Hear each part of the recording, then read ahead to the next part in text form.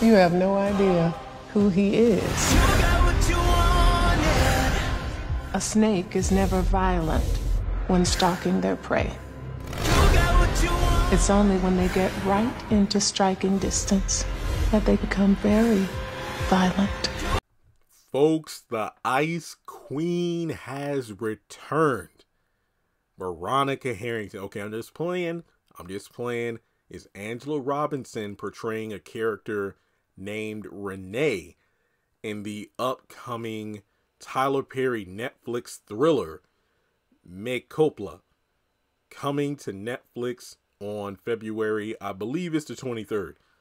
Let me just say this, Tyler Perry, and I'll do a separate video on this, but I know next month is Black History Month, but I also dub it the month of Tyler Perry because so much is dropping between Netflix, BET Plus.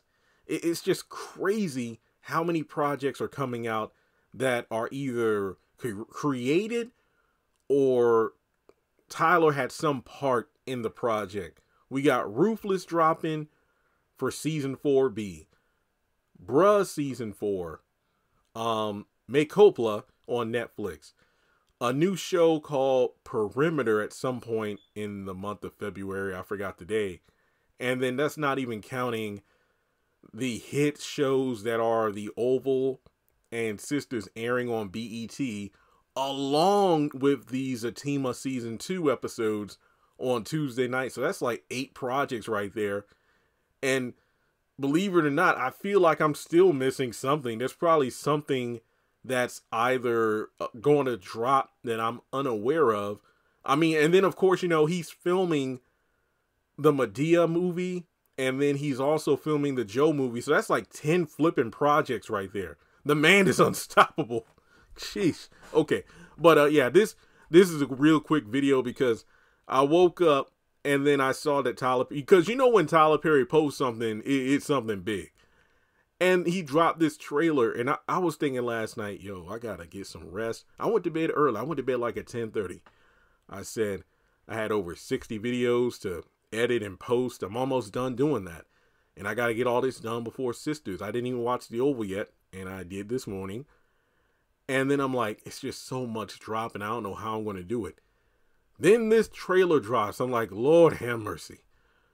And I knew Angela was going to be in this film because I knew that like 3 weeks ago via IMDb. But to actually get her in the trailer, giving a monologue as only Angela can, I'm just like, this just takes me back to the good old days. It does. Where Veronica would just give a speech, I am Veronica Harrington. It's just like, she still got it. This is what I love to see, people. This is what I love to see. The haves and the have-nots is gone.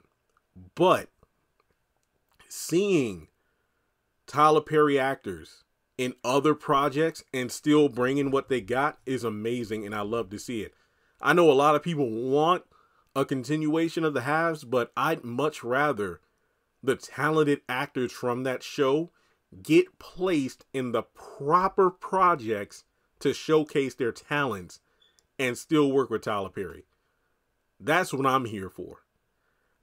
I'm not really a thriller kind of watcher outside of Michael Jackson and Scooby-Doo on Zombie Island, but I'm somewhat willing to give this movie a chance. The trailer looks good. It has a great cast.